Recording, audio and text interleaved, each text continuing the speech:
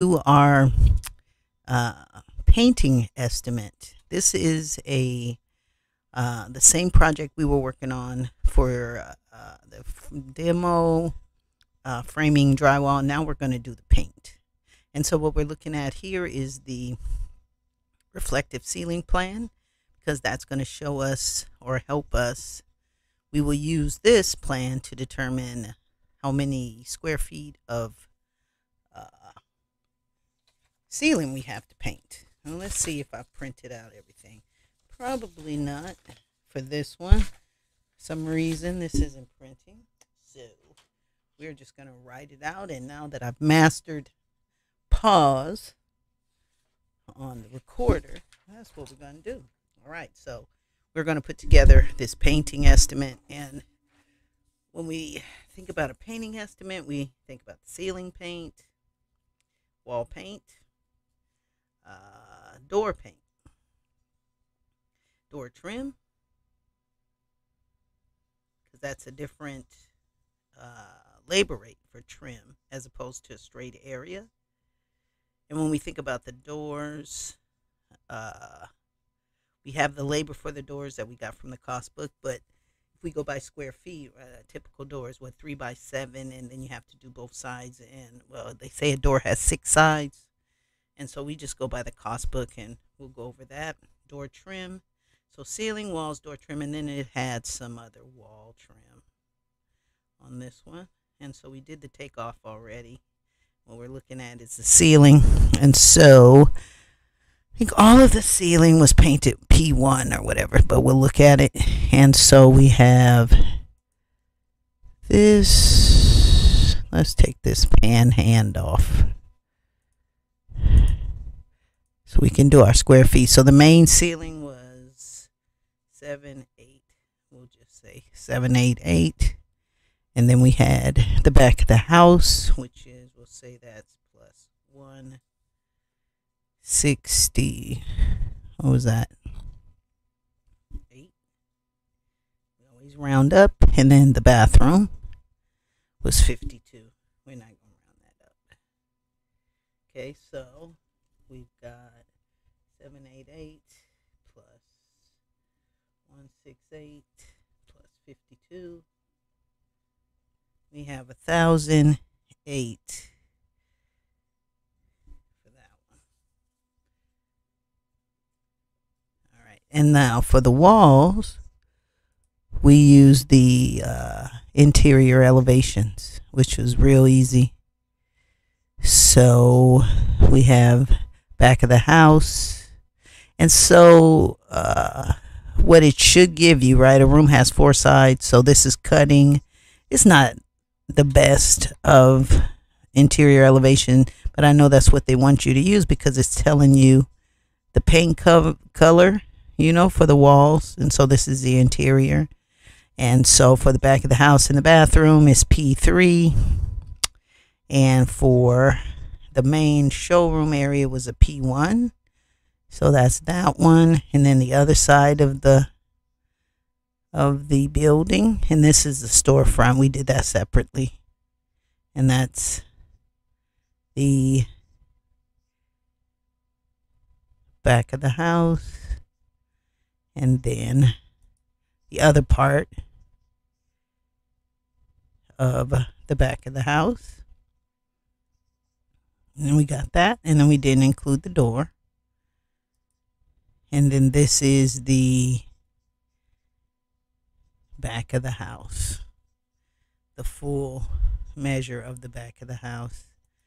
And so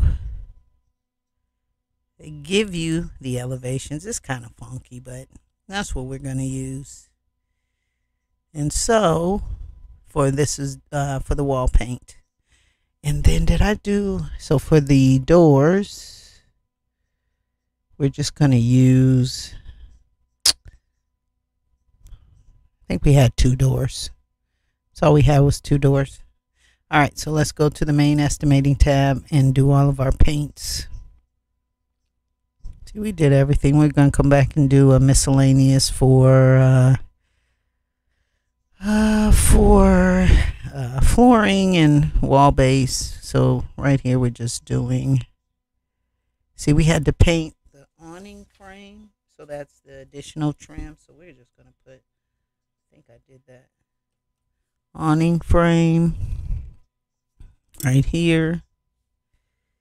It's 13 feet. And didn't I say times 2? No, we'll just say 13 feet. And then the storefront base had a storefront base. When you have a bad set of plans, it takes forever. Storefront base was, where did I just see it? 37 square feet.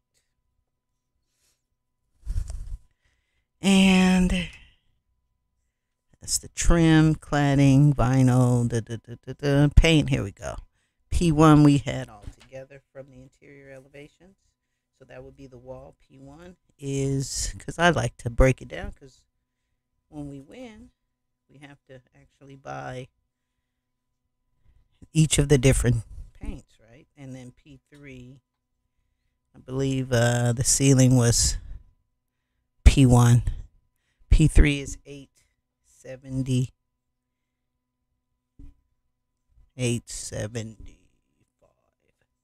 square feet.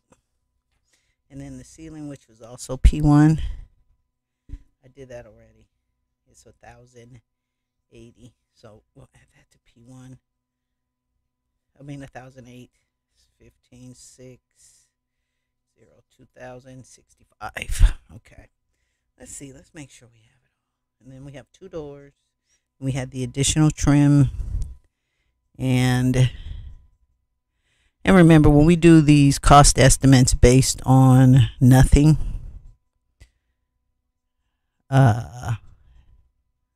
we just do the best we can. And then once we win, we go back and with a fine-tooth comb and fix everything. All right, so let's go back to, but what I want to show you the most is how we determine how much paint we need. So let's get the estimate. Here it is, all filled in, ready to go. Today's not the 17th, it's actually the 27th. All right, so we said we had wall paint of, so this is our labor, and we are going to, it's assumed 3 coats. So that's our man-hour unit. This is actually times 3. Okay, so this is the labor times 3, right? Because we have to do a primer and 2 finish coats. But how do I know this? Because I have a cost book that tells me that. I'm not just guessing. Okay, so, and the cost books are based on industry standard, just like when you are equated to when you go to the mechanic, right? They look in the book and they say it's going to take an hour and a half, even though it takes them like 30 minutes. But they still, according to the standard, are able to charge you an hour and a half. Same thing here. So we just go by industry standards when it comes to the man-hour unit. So you got to make sure you have a good cost book and not your uncle. He's not a cost book. All right. So that's why we win. All right. Walls. So we said we had, how many walls? Oh, okay. We said we had, I did that with the paint. So all the walls together is 1057. That was P1 wall. And then plus P3 wall was 875. Yeah. So that's 1932. Okay. So that's 1932. That's square feet. It's a tiny job, right? And then the ceiling is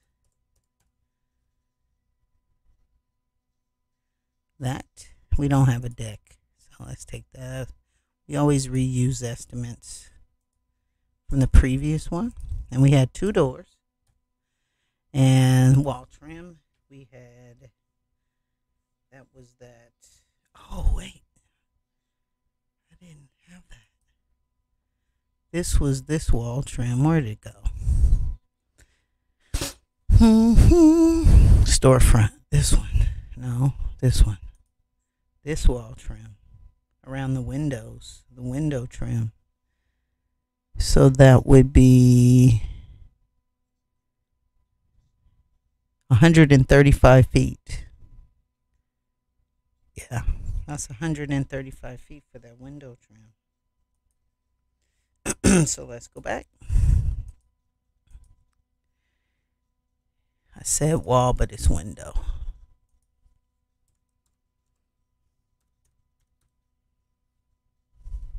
Because trim, excuse me, as you can see, has a different labor rate than walls. Or than walls, 0.15. Okay, so I said 135 linear feet. That knocks it up pretty wide, isn't it? That base was 37 square feet. And door frames, we have 2 door frames. Oh, so it's 21 feet, 21 linear feet per door. Yeah, because it's 7 and 7 is 14, right? Both sides, and then the top is 3. Is that what I said? Yeah. 14, 17 per door, both sides, that's 34. Then you have 2 doors, that's 68. Right, do it again. Both sides, 7 and 7 for the sides, that's 14. Plus 3 for the top, that's 17. Do both sides, that's 34. And then we have 2 doors, that's 68. Okay, now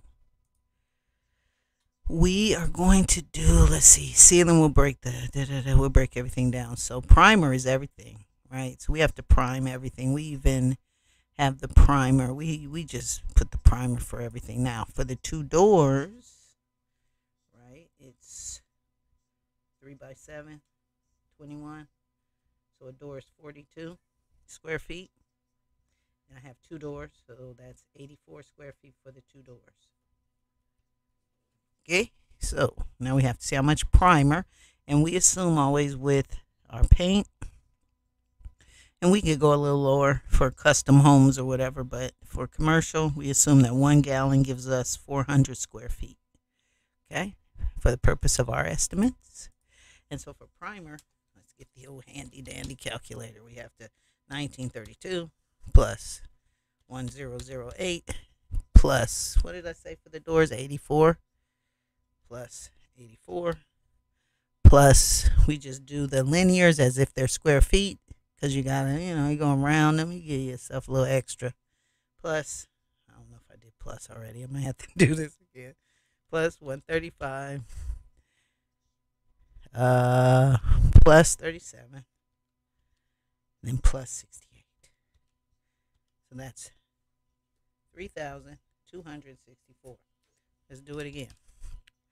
1932 plus 1,008 plus the doors, which was 84, plus 135 plus 37 plus 68, 3,264. So for primer, right, divide by 400. Make sure I wrote that down so I don't mess it up. So oops, I messed it up. 3,264 divided by 400. So 8.16. So for primer, we're just going to say we need 9. And for the walls, right, we have the walls. So for the walls, it's different, right? We're going to say, because we need 2 of those, right? For the primer, we only needed 1 coat, but for everything else, we need 2 coats. And so if we do for these walls, we need 2 coats, which is 19. So we're going to do them separately. So for the walls, we have walls here, 1932. Right? 1932. But we really got to multiply everything by 2 when it comes to paint, right? Because we need 2 coats. All right, so 1932 plus what else says walls? Wall base, 37. That makes it easy for us. Walls, walls, walls. Okay, so we have 1932 plus 37 equals times 2, right? Because we have to do 2 coats, equals 3938 divided by 400. Because we're looking for how many gallons of paint we have to buy. And that's 9.8, so let's just say we need 10 gallons. Now, ceiling, and we're going to fix this because there is no deck. And we didn't do any prep, but we always assume the prep is done in our demo bid because we bid everything, so we don't put prep here.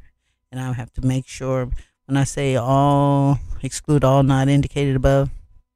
Oh, good, I did. Prep is not included. Very good. All right, so ceiling, same thing applies, right? We have 2016, because that's all of our ceiling, right? Double the 1,008. Okay, and divide by 400. That's 5.04, so we're going to be on the cheap side and just say 5. And then our doors, right? Now, we can do door frames, but we said the doors are 84. 84 plus, and then we can do the trim too for the window trim all together. So 84, 135, and we did wall base with something else in 68. Yeah, so we add those 2, 3, 135 plus 84 plus 68 equals 287 times 2 equals 574 divided by 400. Right, we're gonna get 2 gallons for that. Just have a little extra, and we always want to add a lift and protection. And that is it. $4,202.25. We've added 5% overhead, 10% profit. Let's put that over here. Fix it, make it look all pretty. And we always spell check, automatically saves. But for this one, let's make it a little, oh no, we don't want to make it too small. Okay. And then we save it in a PDF. So to do this, we have to take the auto save off. File, save as. We go down here, PDF. We do it the old-fashioned way. And there it is. Nope, we got to make it smaller, you see. It didn't do it. It cut it off right there. So let's do it. We want to make it pretty. I think all of that'll fit. There we go. Make that a little smaller too. Save it because it's not auto saving. And then because we want to make sure if they print it, you don't want that. They're like, let's throw that in the trash. They don't know how to format an Excel spreadsheet. Okay, good. There we go. all beautiful. All right, so that is we did the takeoff, I think on another page or in another video, I'm not quite sure. But now this is the estimate. And remember this is all, so we'll come back and do an estimate for finishes. That wall paint, somehow they paint that gray for some reason. And for your paint, always, we'll do a final cleaning one too. That's what that's for. So for your paint, you always want to look for your ceiling paint. It's always going to be your reflective ceiling plan. And then, a good set of plans is going to give you interior elevations. Even this is a bad set of plans, and it gives me interior elevations. So you can measure accurately after you know that the plans are to scale, and you can accurately measure your heights, everything. And we just assume that we're going to paint behind all of the fixtures. We're not going to deduct that. But what we did deduct is, I probably have to go put it back because you can't really tell from here, is wall base. If the cabinetry has its own wall base, or we use the wall base that it tells us for the flooring. But from here, see how there's nothing, you can't really, it's just a bad set of plans. Well, that looks like something there, but then there's nothing there. It's like, okay, well then there's something there. And if you're a good estimator, all these things will concern you because you have to do accurate takeoff. So, but then you just, hey, let them know in writing what you didn't include in the estimate or what you did. So, all right, if you have any questions, make sure you contact us at education@sfjohnsonconsulting.com. Give me your thoughts on the presentation, and please make sure to subscribe. See you next time. Hey everyone, this is Stacy with SF Johnson Consulting and Construction Services, and let's talk about finishes.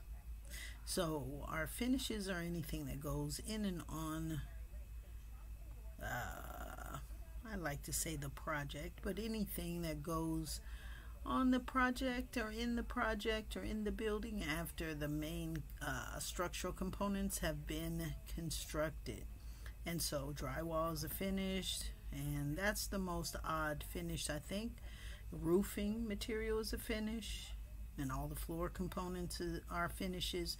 And so we want to go over this set of construction documents for the Brunswick location, because some of the finishes, every set of plans, it's not great. And so, just want to note some of the inconsistencies in the plans. And so the finish contractors will always want to look at the interior elevations and the finish plan. And so in the finish schedule, of course, let's look at the finish schedule. And so the finish schedule is going to give us each of the rooms and tell us the floor finishes and the floor and the base, and then all of the walls, north, south, east, west, and then the ceiling, and then any remarks. And so we can basically, been doing this forever, so I know I need to do, after I've done 3 of these, pretty much the same thing. Everything is sealed concrete, which I've chosen as epoxy. And there are some things that are not clear, and so you have to make assumptions, but then note the assumptions in the estimate, or just exclude what isn't clear. So the finish schedule, and so we go to the finish plan where we're going to make all of the measurements.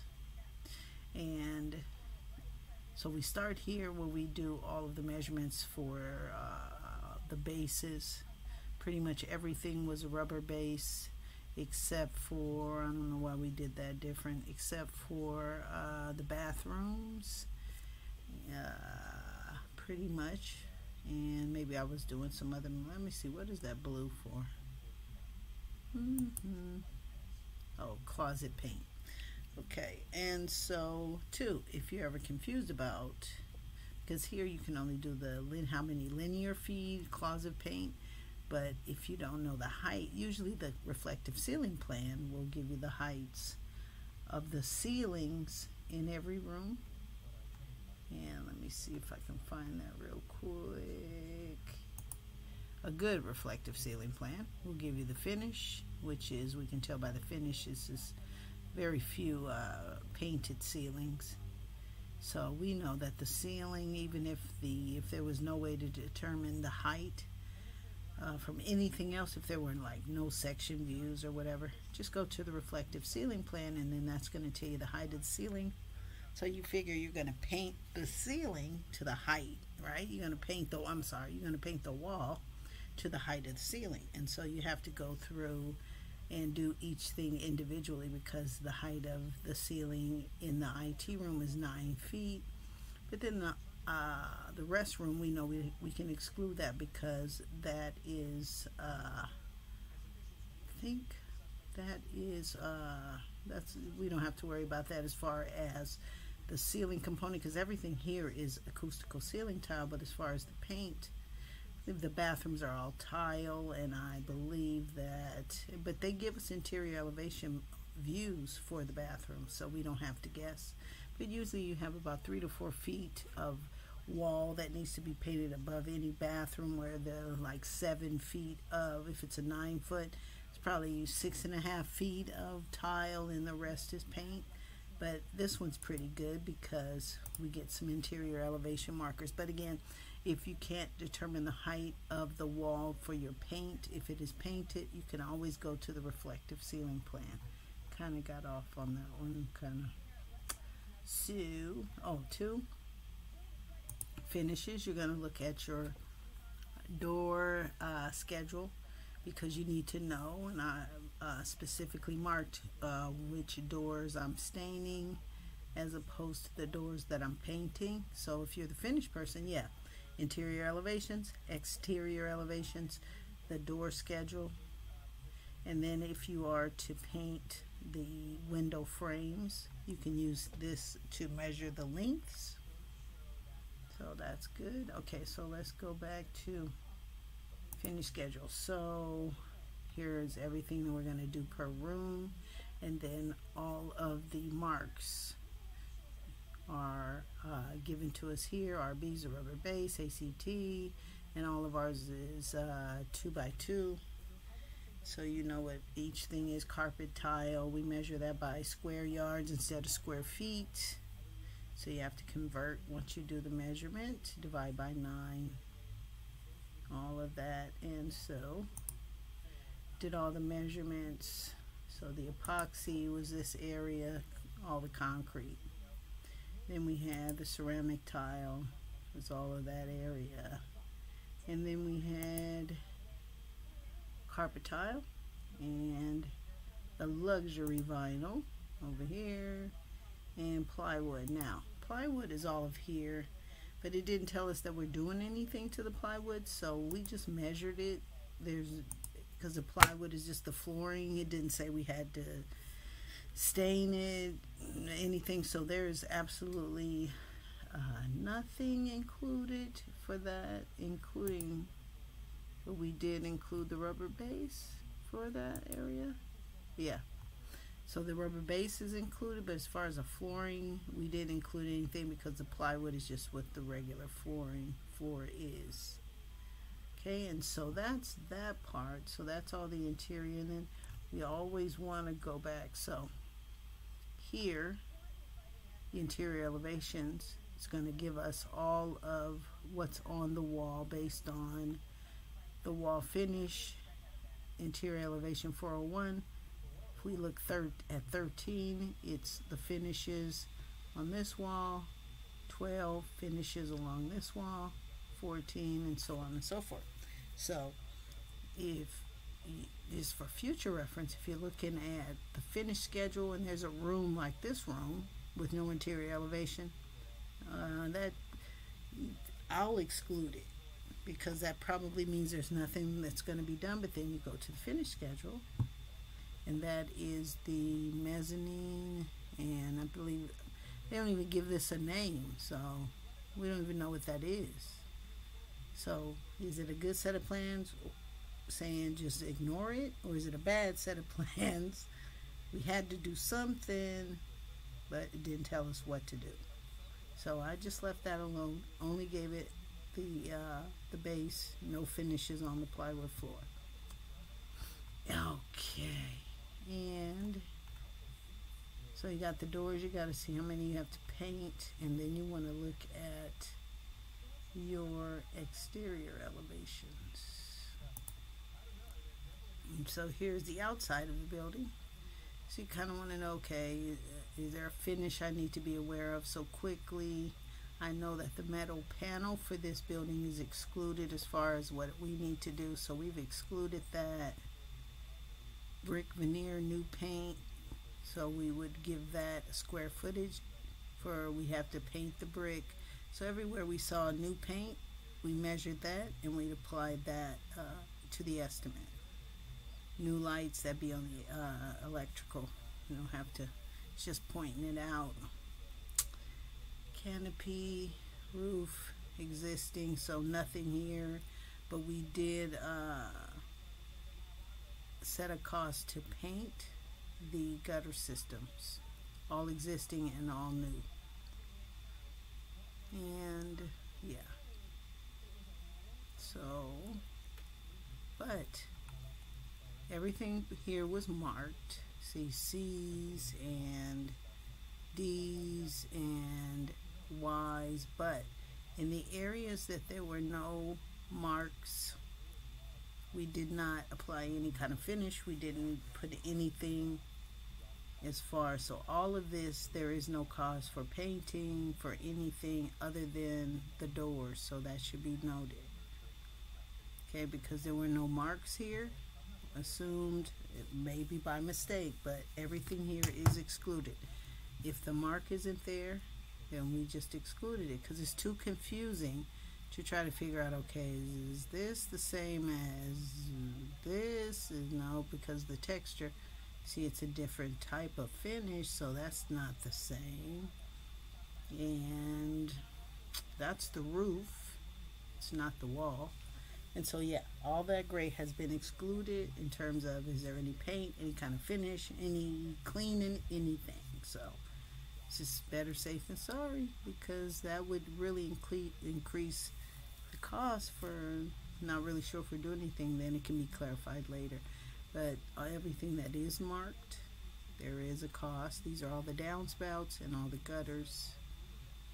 And so in terms of finishes, you know, you want to look at the finish schedule, which we did.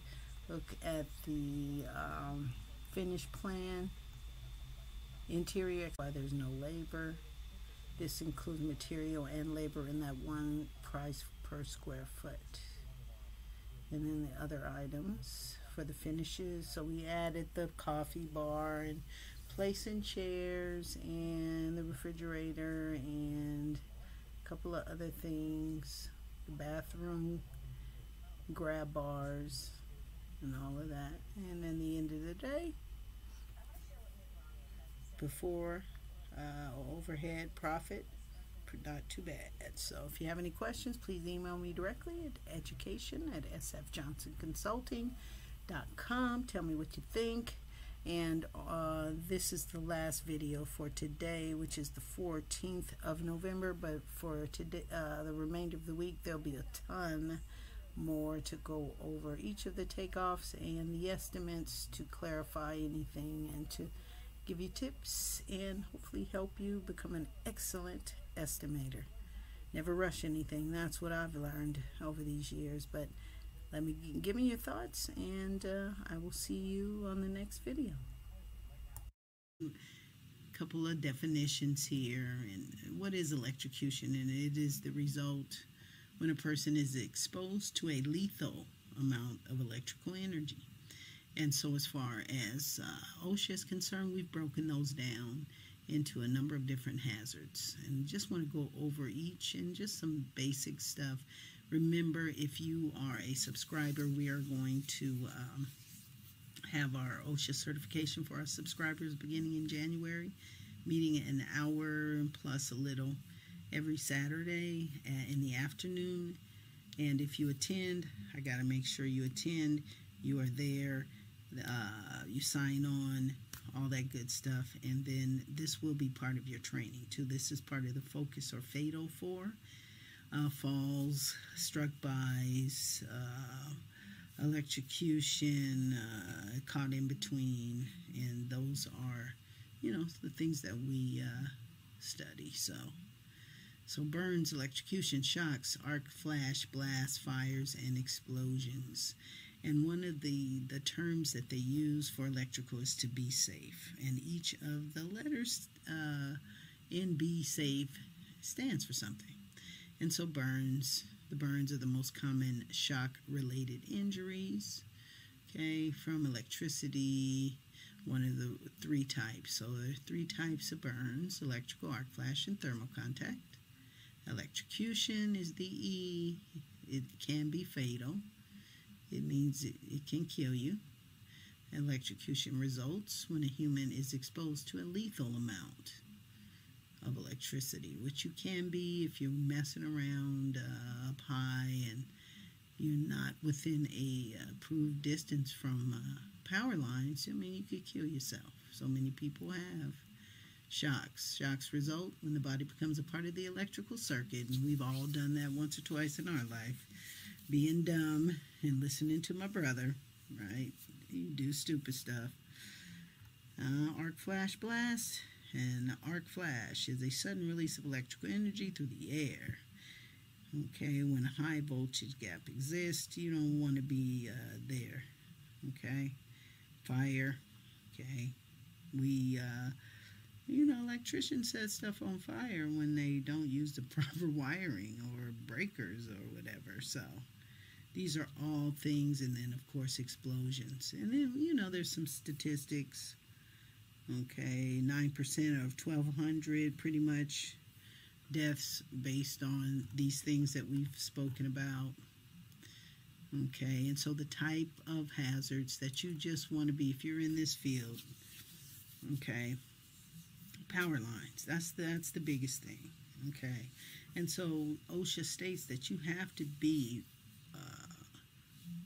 anywhere from 15 to 25 feet, 10 to 25 feet away, depending on the voltage of that power line, okay? And so if you're working in those kinds of conditions, right, you have to have a specialized hat, helmet, gloves, everything when you're dealing with those kinds of situations. But yeah, that is the biggest and the most profound hazard when we come in contact with power lines as the electrician. Okay, and now second, energized sources. So that's why it's so important to understand the lockout, tag out procedures, and when it is okay to approach a piece of equipment and make sure things are de-energized before you work on them. Okay, and proper use of extension cords on the job site. These are the three most considered hazards for the electrician. But again, please, please, please subscribe so you can be a part of our full OSHA training, okay, our full training. And these are just some basic things. If you're in the field, hey, these are some things you need to be watching out for. Distances you need to make sure you are mindful of. And let's just watch this cute little OSHA video.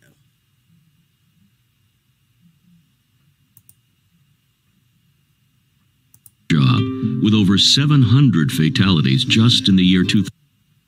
In the U.S., hundreds of construction workers die every year while on the job, with over 700 fatalities just in the year 2011. The third leading cause of these deaths is electrocution. Electrocutions cause 1 of every 10 construction worker deaths, with nearly 70 deaths in 2011. But these deaths can be prevented. The video you're about to see shows how quickly contact with overhead power lines can result in the electrocution of a worker. The video will also show what employers must do to ensure that the work can be done more safely. Employers have a responsibility to provide a safe workplace and protect workers against possible hazards. You'll see that training workers, pre-job planning, and taking the right precautions save lives. Please be advised, the scenes you're about to see deal with deaths at construction sites and may be disturbing to some people. All scenes are based on actual events. 2 construction workers were replacing a section of pipe in a trench next to a road. They were using a crane to unload the pipe from a truck and place it on the ground close to the trench. While one worker operated the crane, another worker was on the ground to help direct the pipe toward the ground near the trench. The worker directing the pipe had one hand on the tag line, which was attached to the rigging used to lift the load. As the crane operator began to move the pipe, the crane's boom contacted an overhead power line. The electrical current traveled through the boom, down the load line, along the tag line, and reached the worker. He died instantly. Let's look at the events leading up to this tragic incident and see how it could have been prevented. The worksite did not have many of the required controls in place to protect workers from overhead power line hazards. For instance, before the work started, the employer had not set up the required clearance distance to keep the crane a safe distance from the overhead power line. Let's take a look at the same work area, this time with proper precautions in place.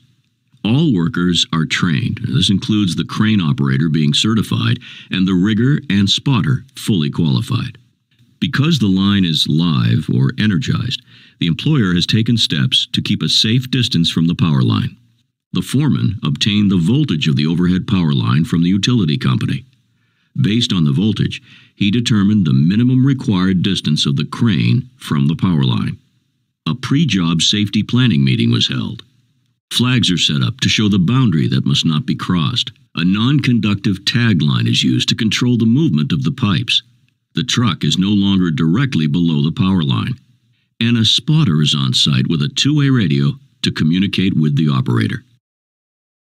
Higher voltage lines will require greater minimum safe distances and additional precautions than those shown here.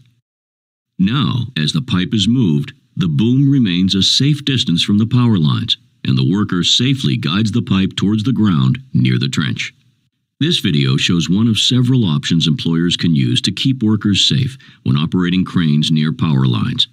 Not all work sites are the same, and the precautions could be different than those shown here. Construction deaths from electrocutions are preventable. The precautions shown here save workers' lives. Follow safe crane operation requirements on the job. It could be the difference between life and death. If you'd like more information, contact OSHA at www.osha.gov or 1-800-32.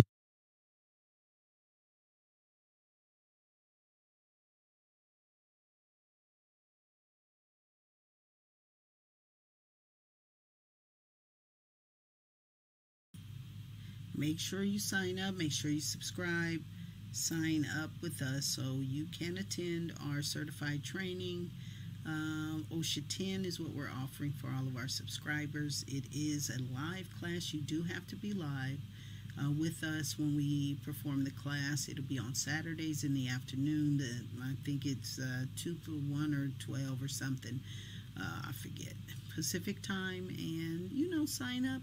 If you do this work, not only if you're an electrician, right, from this video, you can just get caught up and get electrocuted. So we don't want that to happen. Knowledge is power, and we hope that you will join us. And remember, Sunday on the 4th of December, tomorrow, we will have live music all day, music for contractors all day. So while you're cleaning your truck, cleaning your tools, getting all your vest all clean, cleaning your fingernails, you can be listening to some kickback. So have a good rest of the evening. I will see you on Sunday.